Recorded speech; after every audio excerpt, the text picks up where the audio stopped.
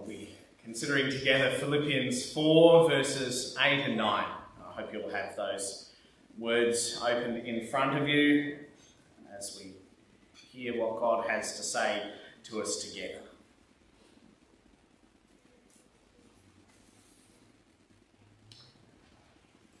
War has broken out, and I wonder whether we've noticed.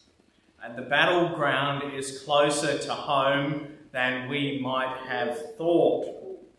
We're not thinking of Eastern Europe. We're not thinking of a global conflict that's engulfing the nation of Australia.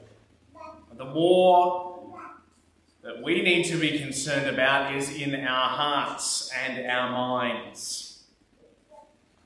Did you notice that as we read in Philippians 4, we saw last week that God's peace, in verse 7, will guard your hearts and your minds in Christ Jesus. But why would our hearts or minds need to be guarded unless they were in danger? Maybe you've noticed the enemy's attack, that thought that crosses your mind.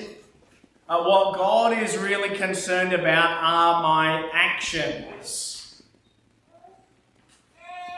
and just my actions. That what I think about and what I want is not so important to God. He maybe doesn't even notice what's going on inside. But the behaviour on the outside, that's what he's really concerned with.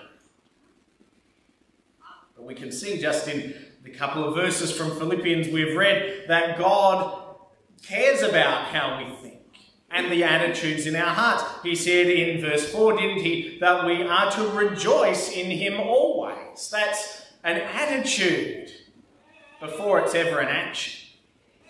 He commanded us in verse 6 not to worry or be anxious. That's an attitude of our hearts, isn't it? It's about the way that we think. And so our attitudes and thoughts can be disobedient to God. Or another attack, and it's a very popular thought today. It's the idea that what we think about is incredibly important. Actually, that our thoughts determine what will happen in our lives. That if we visualise something or speak about it, that it will happen. And that is another attack from the devil. It is another lie. His native language is lies, remember. Our thoughts don't have creative power. They don't bring into being things that don't exist. What we think about does not attract sickness or success or prosperity or power to us. But as we see here in God's word, our thoughts do matter. And not because they change our world, but because they shape our lives. They change our actions. That's why God does not just say, here are a list of rules for us. Even the great list of commandments that we think of in Exodus chapter 20, the 10 Commandments, does not start with the outside actions. Remember that. As we think of them, we can easily remember, don't murder, don't steal, don't commit adultery. But before all of them, God addresses the heart. Notice in Exodus 20, verses 2 and 3, he starts by saying, I am the Lord your God who brought you out of Egypt, out of the land of slavery. You shall have no other gods before me. He reminds his people who he is and what he has done to save them. And from the start, the 10 Commandments are meant to be an obedient expression of grateful and loving hearts. Whether you have a God besides the Lord doesn't show up first of all in our actions. It happens in our minds and in our hearts first of all. And so here in Philippians 4, God reminds us again who he is. In verse 9, he calls himself the God of peace. And he lights up in these two short verses the battleground in our hearts and in our minds. This is where the spiritual warfare happens. It's not about territory. It's not about places being under the control of the evil one. It is about minds and whether they believe and accept the truth. That is the spiritual battleground. And so we need to realise that what we think will either transform our lives or it will deform them. That's the principle in Romans 12, isn't it? Do not be conformed, don't be pressed into the shape of the world, but be transformed by the renewing of your mind. Then you'll be able to test and approve what God's will is, his good, pleasing and perfect will. And it is the same principle here too, isn't it, in Philippians 4. What we think determines how we will live. What we think about will either transform our lives or it will deform them. It will make them into the wrong shape. So what are we going to do? What are we going to do? Well, recognise the danger. Think right. Well, first, that's where we'll start, isn't it, in verse 1. With thinking. Thinking the right way. We've heard Paul's reminders again and again in this letter. In chapter 1, he told us to live worthy of the gospel. Or back in chapter 3, verse 16, to live up to what we've already attained. And that shows us what we believe will shape how we live. And so we're told here, finally, brothers and sisters, whatever is true, whatever is noble, whatever is right, whatever is pure, whatever is lovely, whatever is admirable, if anything is excellent or praiseworthy, think about such things. It will be impossible for us to focus on wrong things and then live in a right way. And so we need to train our minds to think about what is good. Or what Paul is describing here in verse 8, when he says, think about such things. This is an ongoing, continual action. He's not saying just think about what is good once or twice. Think about what is good when you feel like it. Think about excellent and praiseworthy things when you have the time. No, make it your pattern. Don't let your mind dwell on anything else. So what should we think about? What should be the menu of things that our mind should be set on? Well, there are 8 adjectives describing what we should think about here in verse 8. Whatever is true, he says. God is the God of truth. Jesus is the way and the truth and the life. And so we should be careful to think about what is true. The danger of being deceived is a constant danger. There are always people, even in the church, who seek to twist the truth. I've heard the saying that the strongest lie is, 90% true. And then just that little bit that's not quite right. And we have to guard our minds against being consumed by lies or destructive fantasies. Paul says, whatever is noble. These are the things that are good. God himself is good. And so we should think about what is moral and what is good. Our mind shouldn't be in the gut. Think about whatever is right. And God determines what's right, doesn't he? Jesus warns us in the Sermon on the Mount that to hate someone, to think about things that are not right, to actually desire to do what is wrong. is the same as murdering them in our hearts.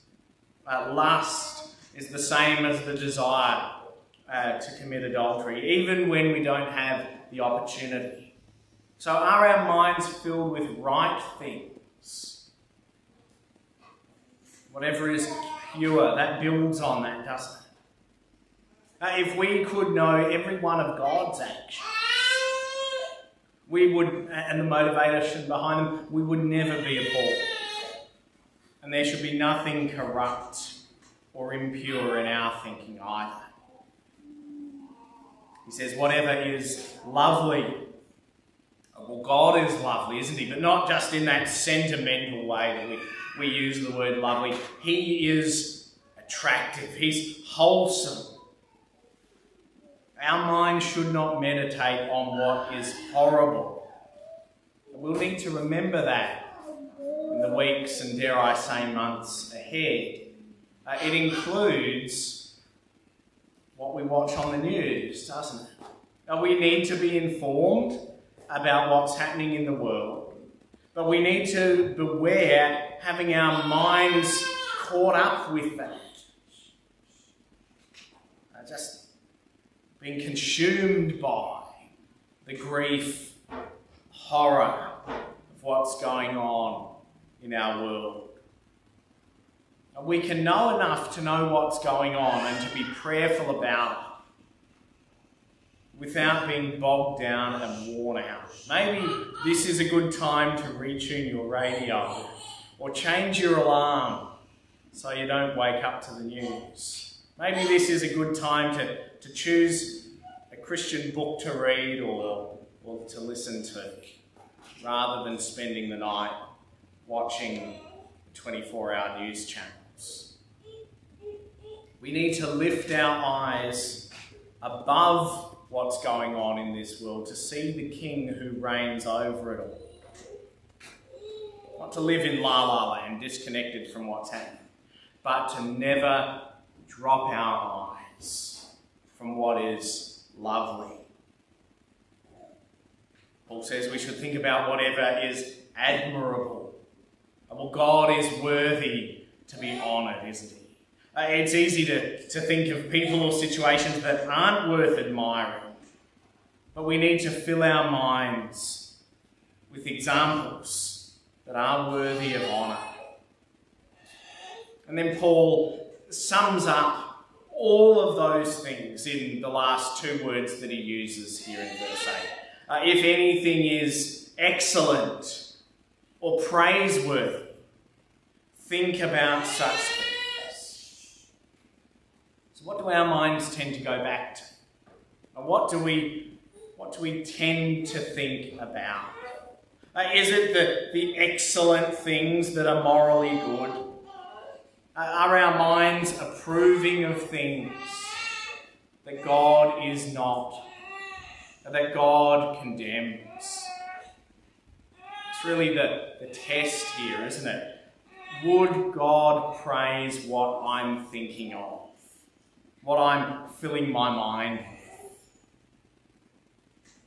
And it can be hard to examine our hearts and to know what our minds really are filled with. But as Jesus says, what we think about will show. We read that, didn't we, in Matthew chapter 15? That out of the heart come the words of our mouths, and out of the heart come our evil thoughts. They are what defile a person, Jesus says. So when you speak, do true things come out? Was it gossip and smears and insults? Oh, I'm only joking. Are you willing to talk about things now that you would have been ashamed to speak of once? What do your words and actions show is going on in your heart? We can often think that our thoughts and our attitudes are private, but they do show, they do come out. And they matter to one another. In the church, as brothers and sisters in Christ, we need to watch out for each other's hearts. In Hebrews chapter 3, we're told, "See to it, brothers and sisters, that none of you has a sinful, unbelieving heart that turns away from the living God. But encourage one another daily, as long as it is called today, so that none of you may be hardened by sin's deceitfulness." See, we're responsible to help each other, to guard our hearts. And we can help each other as we encourage one another. It's always a grief, isn't it? When someone who has been amongst us, seems to be a believer, wanders off or storms off. You say, well, how did that happen? Were they not guarding their heart? They given in to sin and unbelief? But were we encouraging them? Were we taking every day called today to help each other in the battle for our minds and our hearts?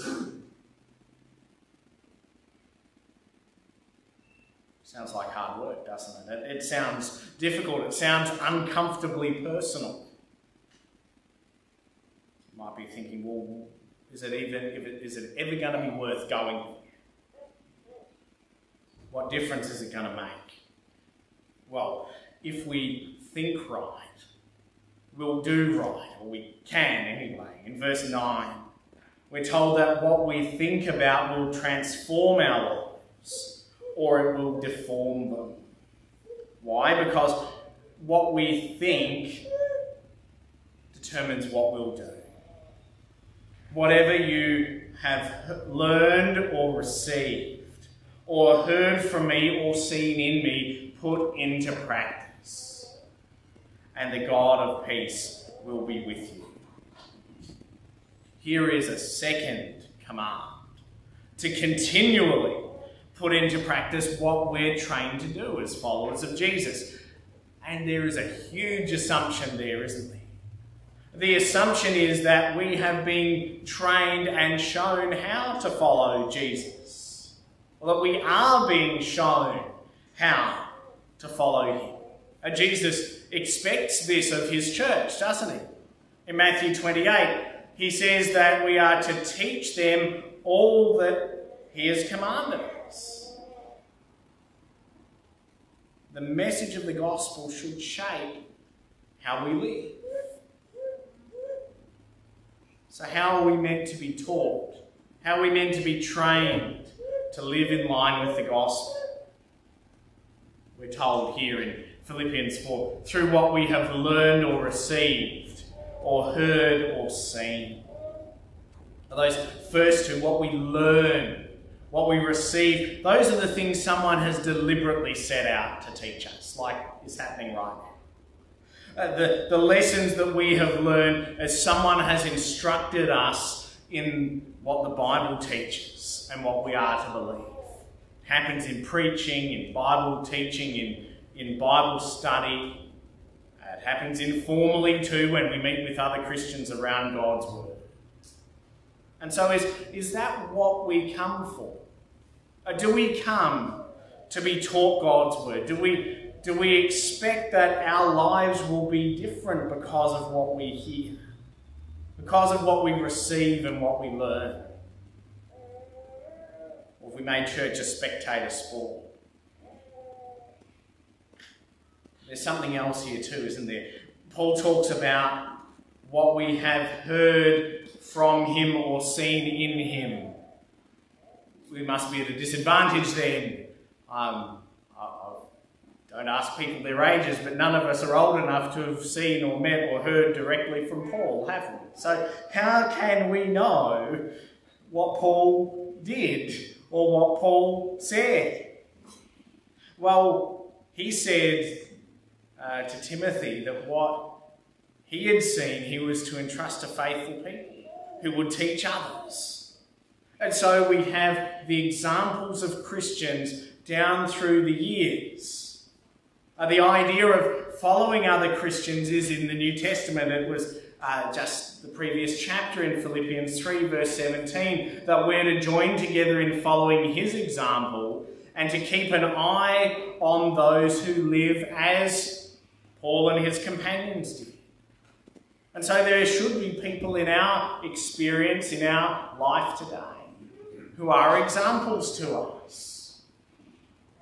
See, it's essential not just to be told the truth and taught the truth. We need to see it in action. We know, don't we? So much is caught rather than taught. And we follow others, whether we like to admit it or not.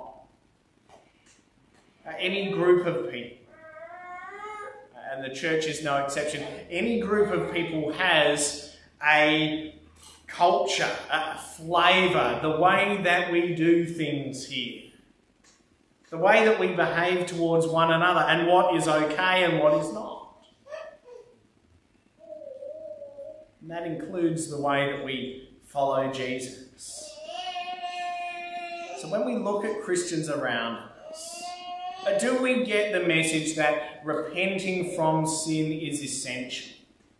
Or do we see people trusting Jesus not only to save them but to be their Lord? Would anyone observing our life as God's people think that it's important to pray if we're Christians? Would people see our lives and know that following Jesus means obeying him when it costs?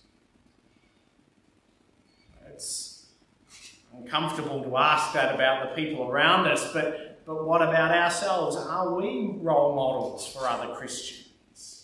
If another Christian followed Jesus the way I did, would that be a good thing for them?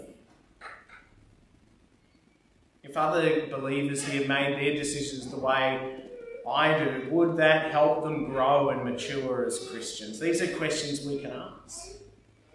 What are people hearing from me and seeing in me and my life? Will that help them to be transformed and grow to be like Jesus? Or will it distort his image in them? These are really hard questions, but incredibly important questions. It matters because what we think about not only changes our lives, but it sets an example for the people around us. It will either make us and them more like Jesus or less like him. Others are learning from our examples, whether we realise it or not. So don't just hear the word, as James says, and so deceive yourselves. Do what it says. Don't come to the end of your life saying, Lord, Lord, didn't we prophesy in your name and drive out demons in your name and in your name perform many miracles? Do all these wonderful things for Jesus. And yet hear him say, I never knew you. Away from me, you evildoers. No, build your life on his word. Listen to what he says. Put it into practice and get help to do that.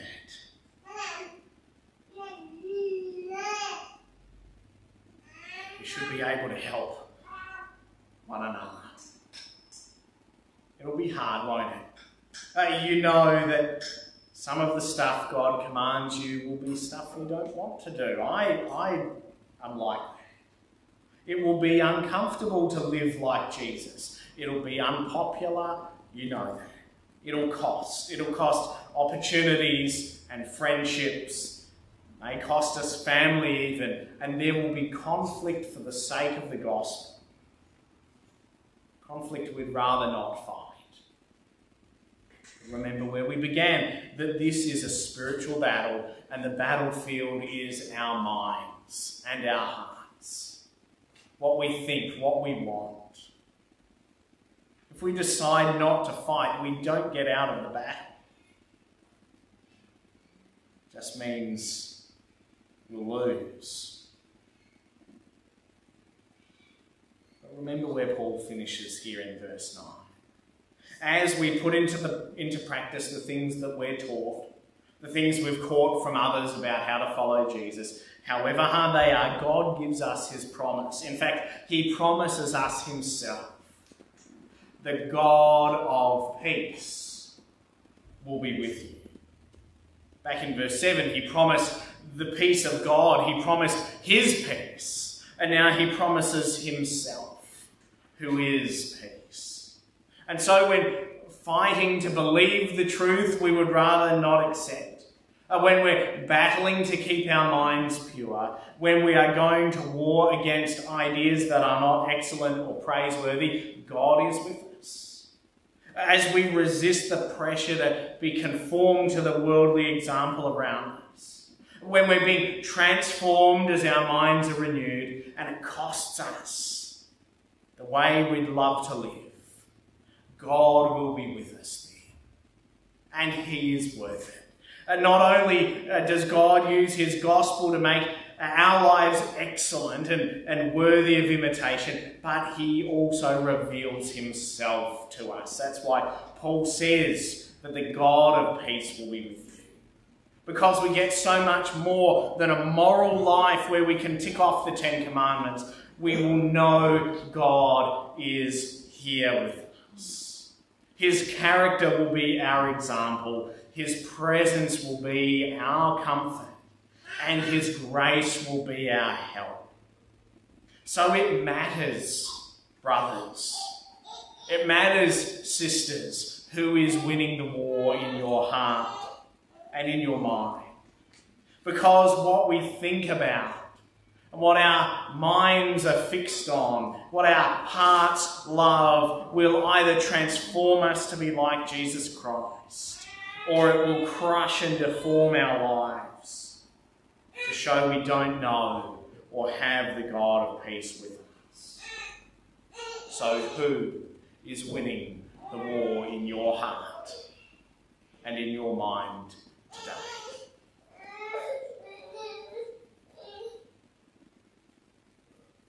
Let's pray.